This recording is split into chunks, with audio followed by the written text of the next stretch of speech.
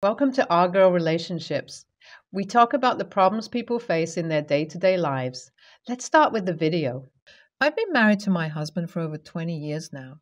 I think we're running into our 23rd or 24th year of marriage, and it hasn't always been a smooth ride. And there were times when I was so hurt and mad that I wanted to leave it all behind and just run away. But we both stick it out in our own way, and here we are, still married, still unhappy, but somehow refusing to get a divorce. We have two children, both are 18 plus and have gone out to pursue their dreams in different fields. I spent most of my life living for my children, and they are the main reason that I didn't divorce my husband all those years ago. Actually, I've caught my husband being unfaithful to me more than once. One time was before we got married. I didn't know it then, but later, during our high school reunion, I saw the secrets passing between my husband and this girl I shared a few classes with. It was hard to ignore what all that meant, and when we came home, I asked him what exactly happened between them. Now, a normal high school fling shouldn't be a cause for concern, but the problem here was that my husband and I have dated each other all through high school, so him having something going on with another girl was him cheating on me. When I pressed him hard for the truth, he did confess to it, but that was a long time ago, and I couldn't let the past ruin our marriage. Our kids were also toddlers then, and my single decision of breaking it off could have influenced their whole life. So I stuck it out at that time. Then, about 2 years ago, I found out that my husband was having an affair with his work colleague. This time, he didn't confess anything, nor did I catch him red-handed in the act. But we were at a Christmas dinner in my husband's office, and I felt weird vibes from this woman who was trying to follow us everywhere we went. She was purposefully trying to compare herself with me, and it was clear what the eye contact between her and my husband meant. A woman's sixth sense is almost always right, and sure enough, when I tried to get the office gossip out of an unknown worker from his office, I found out that my husband spends too much time with that woman. We were already married for over 20 years, so I was too used to the familiarity of our lives and didn't want to deal with any unnecessary drama. We've been living as estranged people for far too long for me to be all pressed over something like that. I did, however, start taking some steps to secure my future in case something worse happened. I started documenting almost all the things my husband did with proof and even had cameras installed in our home. I even slowly stopped depositing a part of my salary in our joint account and kept separate funds for me and my children. The house was already in my name, so I didn't have to worry about it, and it wasn't a shared asset, as it was a gift to me by my father. I was unconsciously preparing for a divorce, but I didn't think I'll actually go through with it ever. Now, a few weeks ago, my husband came to me with an unusual request. He asked me for help with a friend who's recently lost her apartment and needs a place to stay. He said that this work colleague of his has been a longtime friend, and I've even met her a few times. I told him that if someone needed a place to crash, they could always use one of our kids' bedrooms or the sofa in the living room. We didn't have a guest room because we converted it into a home office for my husband, and the only spare room left was occupied by me as my personal library and DVD collection. I have a hobby of collecting books and vinyl albums and need a space to keep them safe. But my husband said that this work colleague of his needs a separate room so they can even work from home if they want, and they don't know how long it'd take for them to find a new place, so he'd like me to clear out my hobby room so he can accommodate her. I wasn't angry at first and was fully ready to have a reasonable conversation, but when he said her, I asked him who exactly is this friend of his. He proceeded to show me the photo of the same woman who I knew he was more or less having an affair with. That's when I lost all reasoning. Keeping it out of the house was one thing, As long as he didn't bring whatever he did outside in our lives, I was okay with it. But now he was asking me to make sacrifices so he could potentially keep his young mistress at home. He really had the nerve to ask me that. So I told him clearly that that person isn't welcome in my house and there's no room for negotiation. My sudden change in attitude must have surprised him because he couldn't figure out for a second what I meant by no room for discussion. But then he got furious and said that how can I deny it when I know he rarely asks me to make any sacrifices, and if he's asking, it must mean that it's very important to him. So I spat back that, of course, I knew how important it is to him since she's been satisfying all his needs in all the areas. He was shocked to hear that from me. He didn't realize that I knew about it. He asked me what I found out. To be honest, I did have my suspicions, and I was hoping against all hope that what the office worker said about the gossip wasn't true. But my husband's reaction confirmed that he was actually having an affair.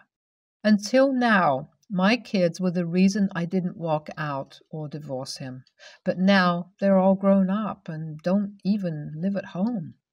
They're also mature enough to understand that not every relationship is made of roses only. So I finally let the hurt of all this time boil to the surface and kicked my husband out of the house. Like I told him, there was no room for discussion or fighting and excuses.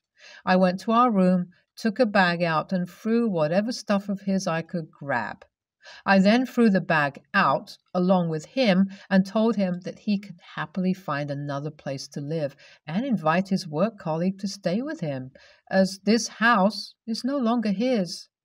He tried to charge at me and tell me to stay within my limits and that I have no right to kick him out, but I told him to back off before I called 911. The cops were probably the only thing that could calm down his hot brain, and he left after saying that he's going to deal with me later. I put up with what he did for over 20 years, but now, suddenly, it's all too much for me to bear. And I've been thinking for a long time that I shouldn't have done it. Now, if I couldn't do this all those years ago. I mean, if I turned a blind eye to his nature before, then do I even have a right to complain now that he's cheating again?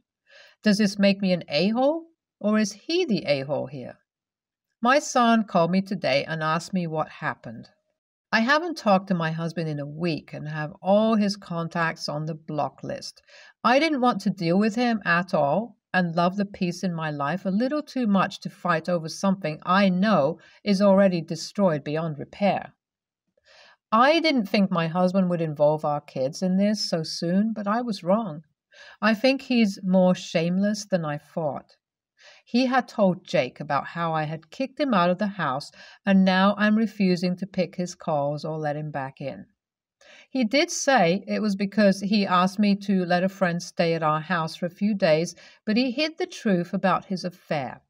As expected of that bastard.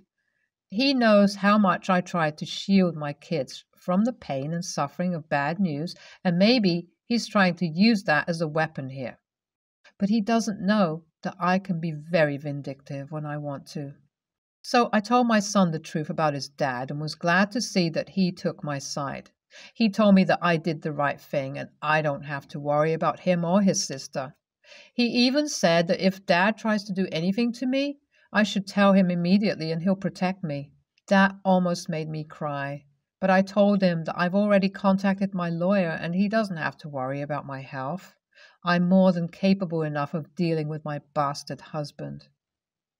I think it's kind of a blessing that my kids are all grown up and I waited for all these years before breaking. Now, I don't have to deal with the custody battle and the divorce process has been made a hell of a lot easier.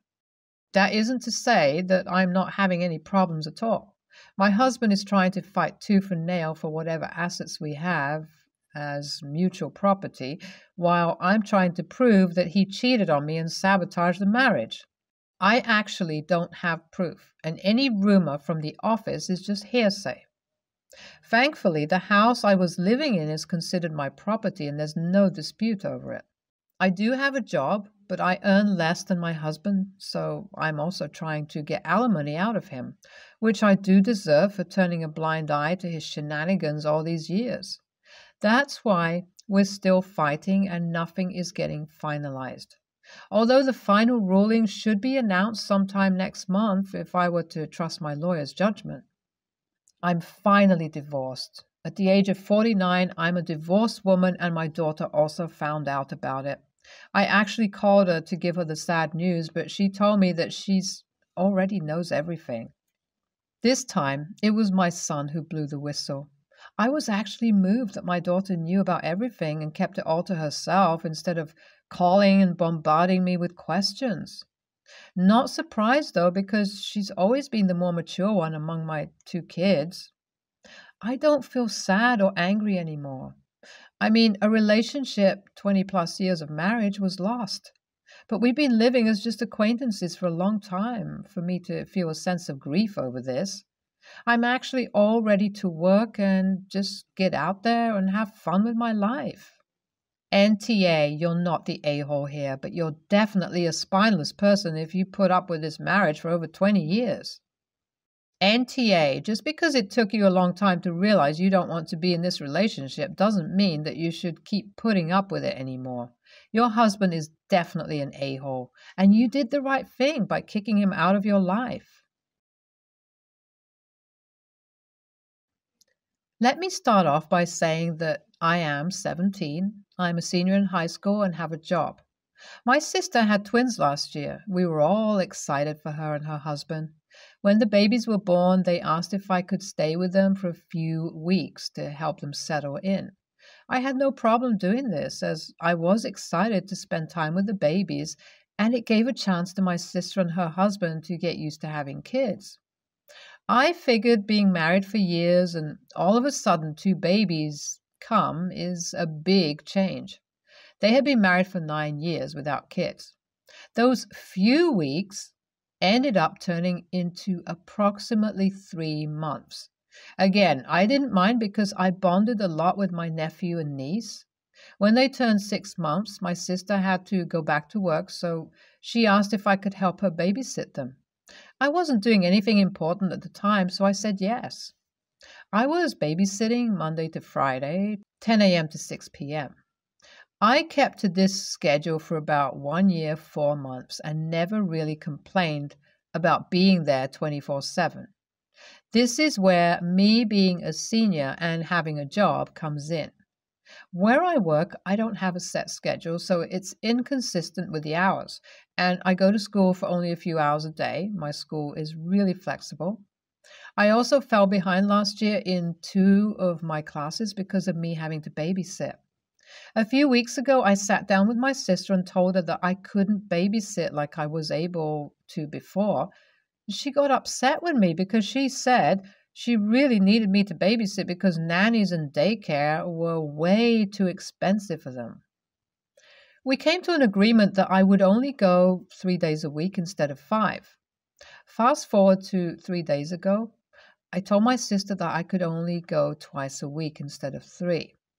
This led to a heated discussion between us.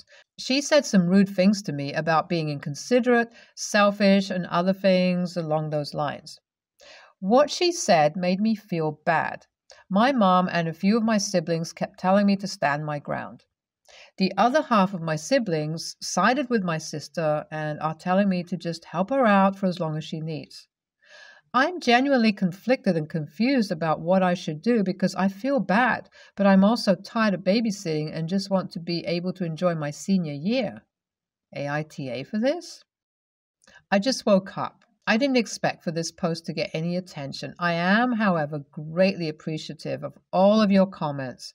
After reading quite a lot of comments, I have decided that I will not be babysitting at all for her. I showed my parents this post, and they agreed with the comments. They will be talking to my sister and letting her know that I'm done babysitting. I go to a charter school. I have 1 in-person class twice a week, and the rest of my classes are independent classes, aka textbook classes. And my parents have been wanting to get involved, but I thought I had the situation under control. I do want to put it out there for those saying, why didn't they plan better for having kids? As much as I love my nephew and niece, they were accidents. And my sister and her husband never planned on having kids. They had their whole life planned without kids.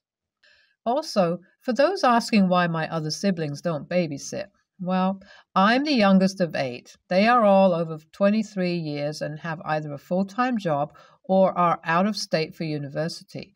So, with me being the youngest and living closest to my sister, some automatically put me up for the babysitter job. NTA, you need to cut ties. They've been using you and emotionally manipulating you for free babysitting services. They are the parents, not you. You are not responsible for their choices. They should have considered before having kids. If they can't afford babysitting services, then they can't afford to have kids. You should not throw away your life over their selfish decisions. NTA, listen to your mother. You didn't have kids. You are trying to finish high school and get a better job, and maybe get more education.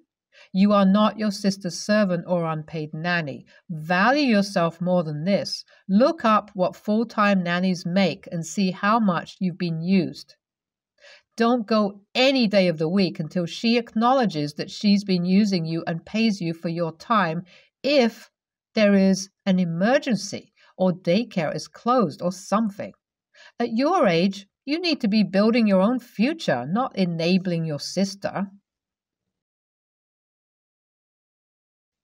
My boyfriend has always been a bit chubby, but gained a lot of pandemic weight too.